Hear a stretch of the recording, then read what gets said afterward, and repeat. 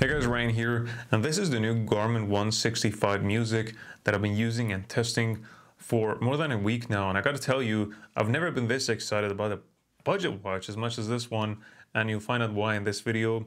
But there's something about it that might be a deal breaker. I guess the most important thing you need to know about this watch is that unfortunately it only comes in one size, 43 millimeters. Honestly, this alone can be the reason you might avoid buying this watch if your wrist circumference isn't that big.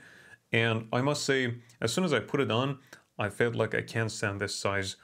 Fast forward to a couple days later, I've become such a fan of this watch. Its smaller size makes it such a practical watch that you can watch on pretty much any occasion, and since it's very lightweight, it's also very comfortable to wear around the clock, including at night. So that's about the size and comfort. A 43 millimeter watch and a 1.2-inch display. The body and the back of the case are made of plastic, but don't worry about that. We've been recently seeing Garmin using more and more plastic, even on their more expensive watches. I guess the real difference here is that the screen is not made of Gorilla Glass. It's just some kind of reinforced glass. So as you can see, it's probably not the most durable watch, at least not on paper. But again, this is a budget watch, and there has to be some kind of compromise here. So it all depends on you and the kind of activities that you do. For me, it would probably work, but not ideal. But there are plenty of good things about this watch that I could easily convince myself that yes, despite not having the premium look and feel, I can buy and enjoy this watch as my number one. So this is the music version, and it means that you can download music to your watch and listen offline. But unlike a watch like the Venu 3 or Venu 2 Plus, it doesn't have a microphone or speaker. So you can't listen on the watch itself, although that's not the purpose of a microphone and speaker on those other watches.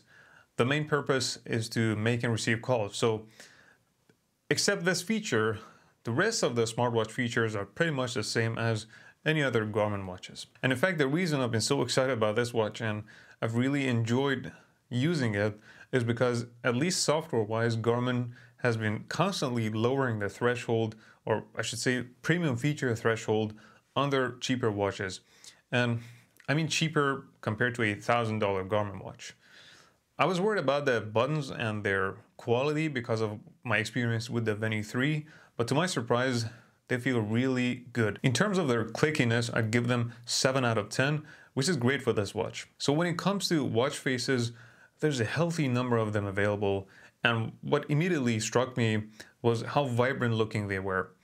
Most of them aren't boring, and they have nice gradient colors you'd expect from a modern watch face. The user experience is pretty much the same across all the Garmin watches, and I mean, even though this is a budget watch, it still feels quite snappy. We have what's called the glance view that can be accessed from a swipe up or down or pressing the up or down buttons, and it's a customizable view that you can use to see all your important info or stats.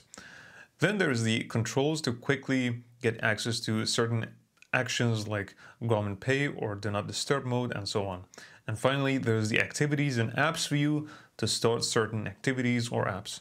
So these three, the glance view, the controls, and the activities, are the building blocks of all the views you're going to see on this watch. If you like this video, let me know and subscribe to see more. In terms of activity tracking, there's plenty of common sports profiles for you to track. That could be anything like running, yoga, pool swimming, open water swimming, biking, tennis, etc.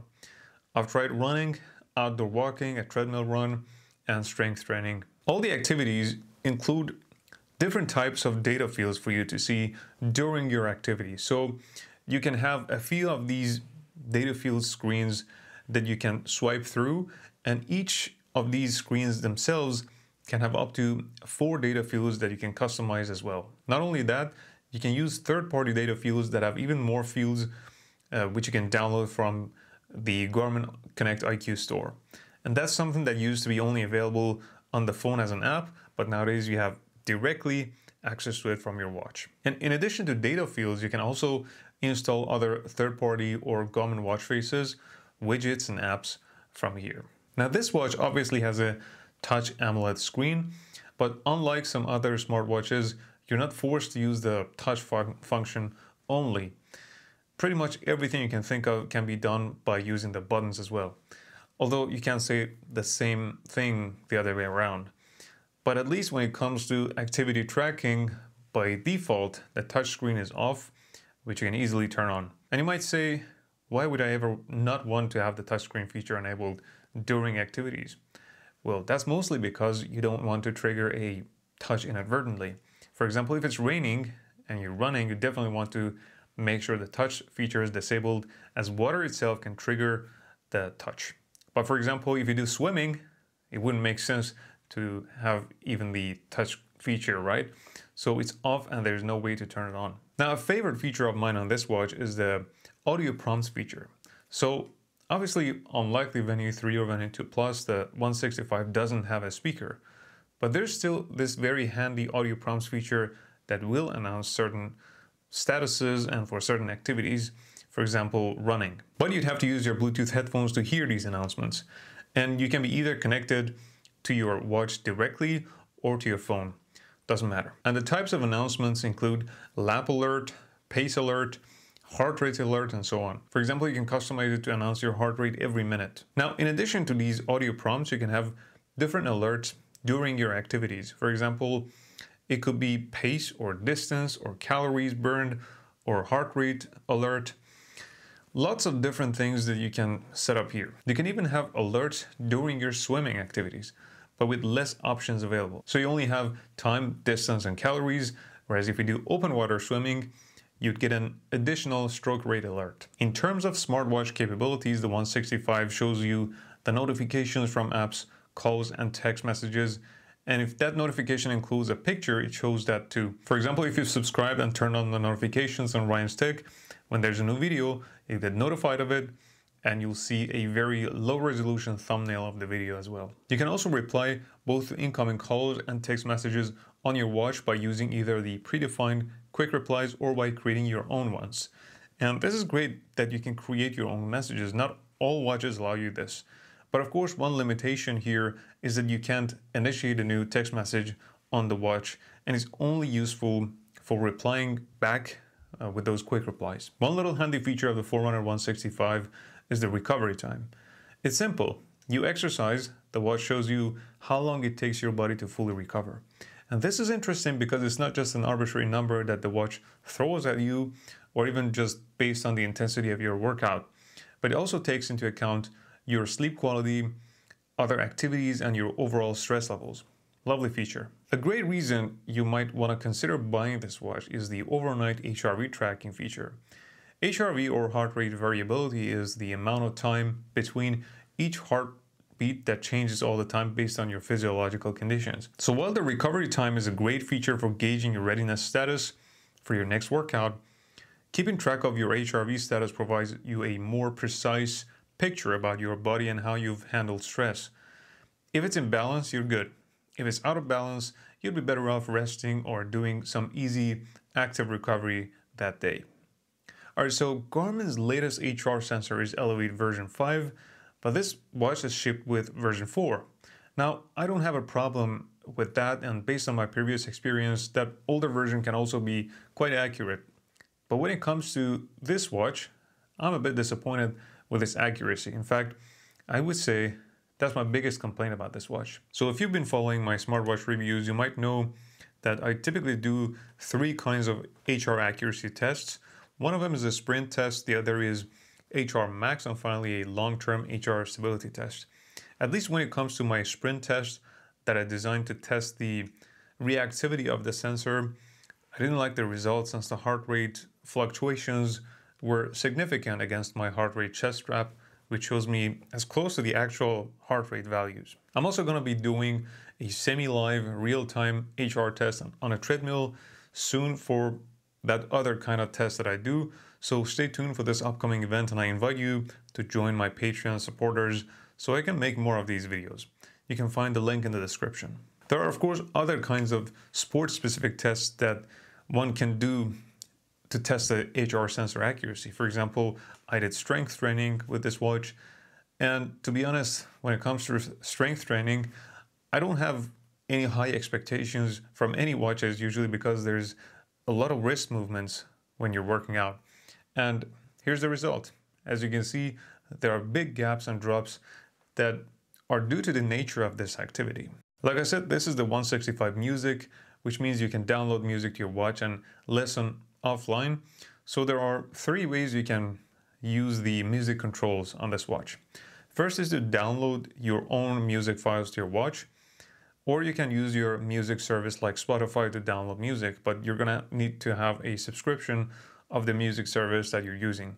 And there's almost 4 gigabytes of storage for you to download your songs. Either way, you need to connect your Bluetooth headphones to this watch to listen to music. And lastly, you can just use the playback controls on the watch to control the music that you're playing on the phone. You can use the 165 to track all stages of your sleep, deep, light, REM, and the time spent awake in between. Also, just like the Venu 3, now you can track your naps, either automatically or manually, which I haven't tested myself. But unlike the Venu 3, it doesn't have the sleep coach feature, and to be honest, it's not that big a deal because it's not that different from the info you already have access to both on your watch and on the app about your sleep. And the Garmin app, especially the new one, is one of the good ones out there. For example, you'll get to see great looking charts, whether it's HR, cadence, or pace, and many times you can see one of these charts as an overlay on top of another one, and you can zoom in and out on charts that you don't necessarily see on other apps of other smartwatches. It's also very customizable. You can log different things about your activity, you tracked, or your sleep. I've made a video about the app that you can watch, and there's another upcoming one, so stay tuned. Now let's talk about the battery life. Garmin says you can get up to 11 days of battery life from this watch. Here's my take. If you wear the watch and don't do anything, there's a chance you might get there. But otherwise, no way. Usually whatever number they say, I subtract a couple numbers before even trying it out myself. And in my case, I was able to get almost 8 days. But you have to know that I've done multiple activities and I've been fiddling around with this watch, especially during the first few days. But I'd say after 3 to 4 days, I kind of put it aside and didn't use it that much. So combined, it's still not that much, and it makes my consumption kind of moderate usage. But of course, I always say that battery life really depends on your usage pattern at the end. For example, this watch has an SpO2 monitoring feature that you can use either on demand or during sleep. And if you enable that, you should expect a day and a half less battery life. So I'd say in general, expect 7 to 9 days of battery life, which includes a few short GPS enabled activities in between, and with the SpO2 monitoring, maybe a day less. I'd say the 165 is like a distilled version of the 965 or even 265, and you can watch its review here. But if you can live with its subpar HR tracking and lack of dual band GPS, I'd say for a budget watch, it's still giving you a very good value for money package.